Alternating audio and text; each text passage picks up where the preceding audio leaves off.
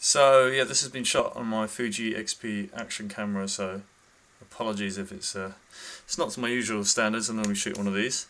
This is my Canon 60D, Sigma 8mm fisheye lens, and this is a TomShot Pano 360 which holds the lens, which attaches to the tripod and rotates at 90 degrees and locks into place.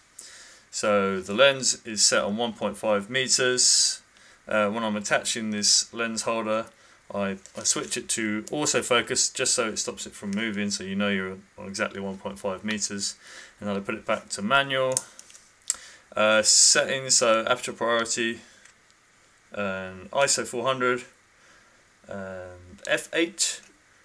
I put it on 2 seconds self timer, and I'm going to use one of these so that we get no camera shake, which is very important.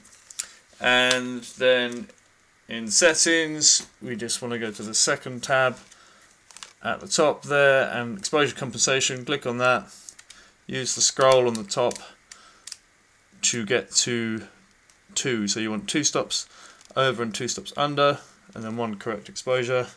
Click set, just do a quick test shot. There we go. So you heard it fired 3 times, so we know that's working. And if we look, we've got 1, 2, 3 different exposures, so we're good to go.